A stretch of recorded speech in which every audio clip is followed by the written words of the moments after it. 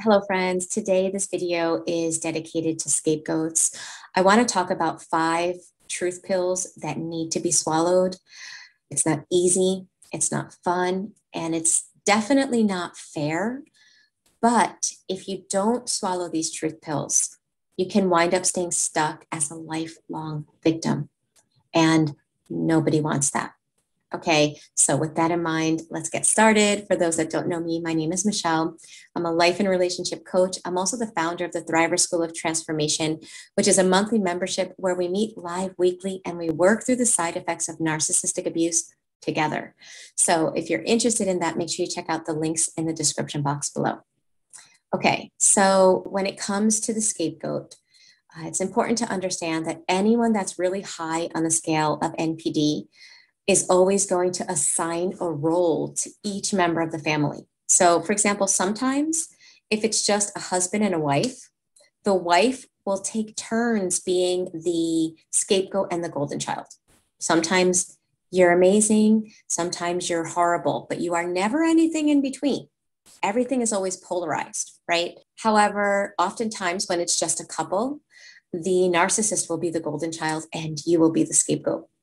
Okay, so eventually you go from amazing to horrible to always being in that horrible position, and they are always in that amazing position. And this can make somebody feel unlovable. This can make somebody, especially if you have a shame wound, you start thinking that, there's something wrong with you, and you start trying harder and harder to please this person without realizing that you're trying to please them at the expense of yourself. You being put in that scapegoat role, if you're the spouse and there are no children, it's not because you're not lovable. It's not because you're not enough just the way you are. It's because in the narcissist's broken prism in their mind, everything is split. Everything, we tend to think that borderlines are the ones that split, right? Everything is all or nothing. Well, narcissists have that all or nothing thinking as well. You are either all amazing or you are all horrible. And that's how they see themselves. And so what they do is the pieces of themselves that they don't like and they see as all horrible, they put into whoever they chose to be the scapegoat. This allows them to continue with their life without ever seeing those pieces of themselves that they don't like. When they see it in themselves, they provoke it in you and they blame you, and as if it's your fault. That's what they do. Okay. So that happens with couples. I wanted to stress that because sometimes we think of scapegoat as only being a child in those dynamics, but a spouse without children can also be the scapegoat. Okay. When children come along, especially if there's more than one, actually, let's just start off with if there's one child. One child, the narcissist will choose maybe the child now becomes the golden child and you are the scapegoat. Okay, then another child may come along. Sometimes the narcissist will keep the original golden child, the firstborn, as the golden child. Sometimes they'll flip. The truth pill that needs to be swallowed is that none of that is in your control. None of that is your doing, and there's nothing you can do about it. Okay, so in other words, what I'm trying to say is I know that there are some scapegoats that chase that parent's approval, chase that spouse's approval, running so hard and fast that it's creating extreme adrenal exhaustion in you. And yet, no matter how hard you try, you never get there. You never will. Not because it's lack in you, but it's because the narcissist needs someone to have that role. It's not optional in their mind. In order for them to see themselves how they want to see themselves, they need somebody in that scapegoat role. Okay, so the truth pill is it wasn't your fault, and there's nothing you can do about it, no matter how hard you try. I've seen some people try to be more like the narcissist. Sometimes that's a child coping skill. I'm going to be more like the parent that's rejecting me in hopes that the more that parent sees me like them, maybe they will accept me. But the reality is that actually deters them more, because the more you're like them, the more they're seeing them, and they don't like that. They don't want to see their truth.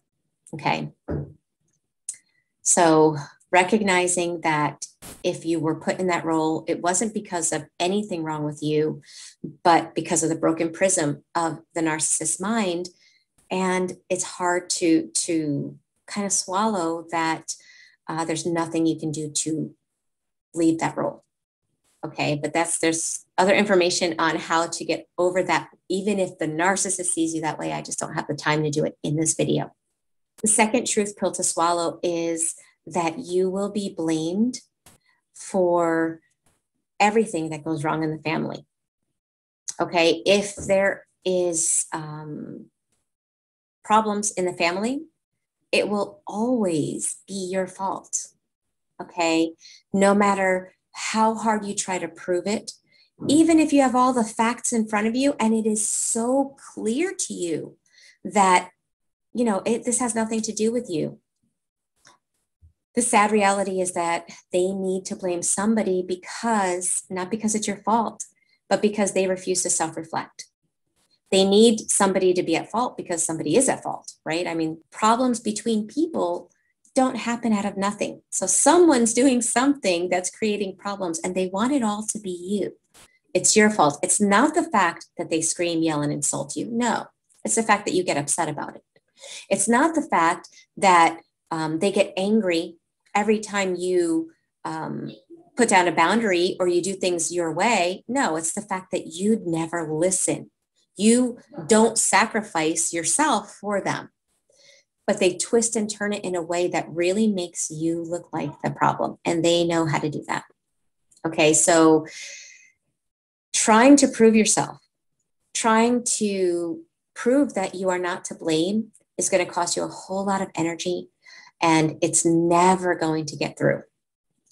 The reason is because they are expert manipulators and you're not.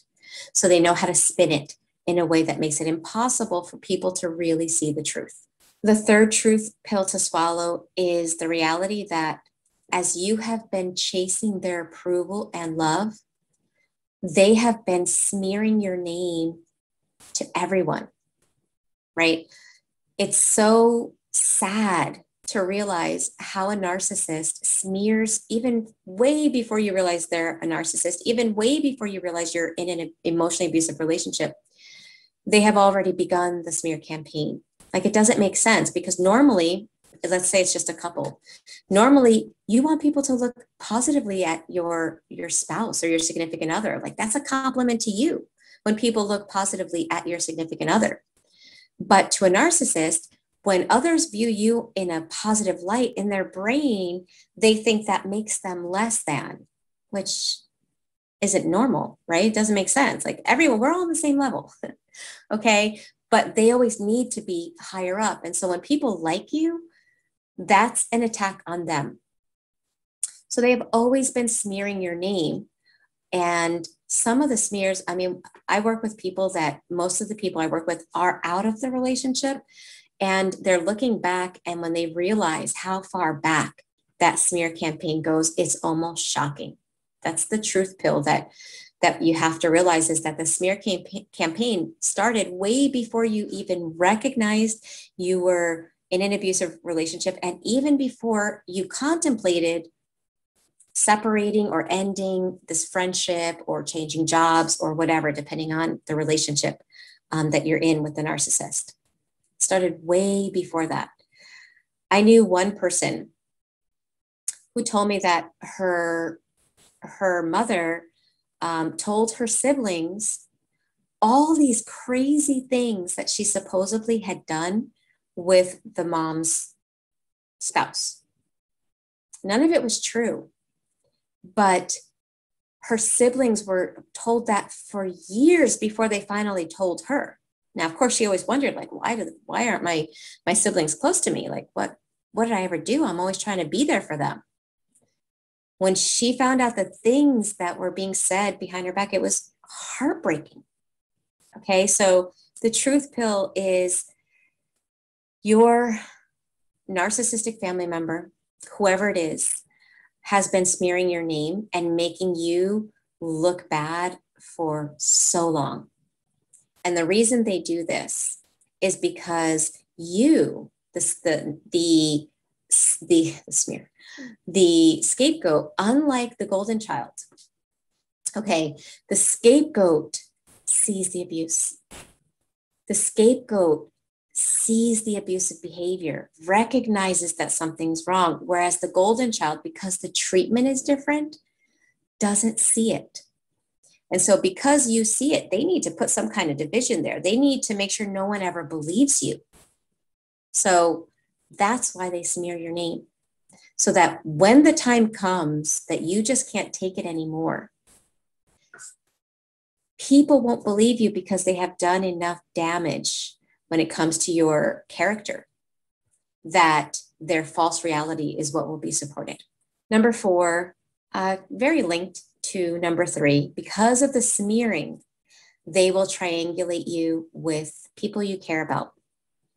So if it was your siblings, you will be triangulated in such a way. You think of a triangle, right? The narcissist is at the top and you and your siblings will be at opposite opposing corners. And the narcissist will fan animosity, anger, and distrust between the siblings, because that will be how they will control the narrative as to what is happening in the family. And it's really sad. So the truth pill that you have to swallow is that your siblings will often be fooled by that. And there's nothing you can do. There's nothing you can do to try to get through. You know, that's the hard part, because most people that I work with that have been or are the scapegoat, they're really good people and they love family and they have deep, strong values when it comes to family. And the thought of letting go of trying is very hard for them. The problem is that the more you try, the worse it gets. And so sometimes that truth pill is that letting go is better for you in the long run than holding on to something that is trying to get away. The 5th truth pill to swallow is the reality of how many times you have been set up to look like the problem. Okay. And what I mean by that, I was working with one woman recently who would explain what would happen right before a family event, right? Right before a big family gathering. She had a really big family. That parent would be so awful to her, so incredibly awful. By the time they got to the family event, she was not only shaking, just emotionally felt like she had gone through like a emotional tsunami, but she was upset at the mom. And then the mom there would be so sweet to her and so kind, touch her arm, and she's so loving to her. What was the victim's reaction? That's how my 7-month-old puppy plays. Anyway, so what would be her reaction? She'd be like, with this thought of like, or this expression like, don't touch me. What do you think the family members were thinking? Wow, the mom is so sweet and so kind, and she's got such an attitude. She's so rude. She's so disrespectful. And sadly, that's exactly what the narcissistic mother was hoping people would think, because then she's the victim. Everyone looks at her like she's the good guy and poor her, and you are horrible. And it continues to support that warped prism of reality.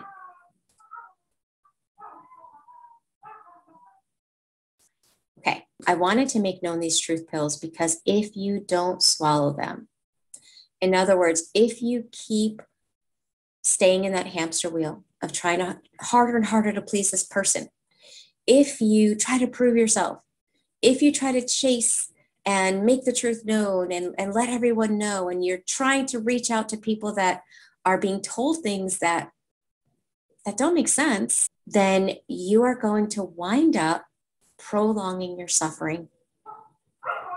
Something that was really helpful for me on my journey to heal was the book, The Power of Now. When I read that book, something that was so profound was acknowledging that in the moment, in the present moment, when we let go of what we can't change, there's peace. Now, when I first read it, it wasn't like, oh, I learned it and I just let go and everything was peaceful and awesome right from the start. No, it took a little while before that knowledge became wisdom. Wisdom is the application of knowledge. So it took me a little while to understand exactly what that meant and what it meant to let go. Letting go doesn't mean you don't love the person. Letting go doesn't mean that you don't care. Letting go doesn't mean it doesn't matter. Letting go means that you acknowledge what is out of your power and you stop resisting what is out of your power. And when you do that, there's real peace. You don't have to fake peace. You don't have to pretend. That's the great part. Some people try to pretend it doesn't bother them, and it never works. The best thing to do is to get to that place where it doesn't emotionally dysregulate you and it doesn't continue to harm you. So part of that is also mourning as well. You have to go through a bit of a grief period where you mourn what you lost. You have to acknowledge it. That way you don't stifle those emotions, you process and release them, and then you stop resisting the past. And what happens is these people that you're chasing that are running from you, you let go and you begin creating a beautiful life with people that want to be in your life. You start attracting, the healthier and stronger you get, you start attracting healthier people. And you can have that happy life with those happy relationships. It may not be with your family of origin, and that's sad. And I get that. And that's that mourning period that you have to go through. But that doesn't mean that you have to feel lonely, rejected, and isolated. You can create an absolutely beautiful life.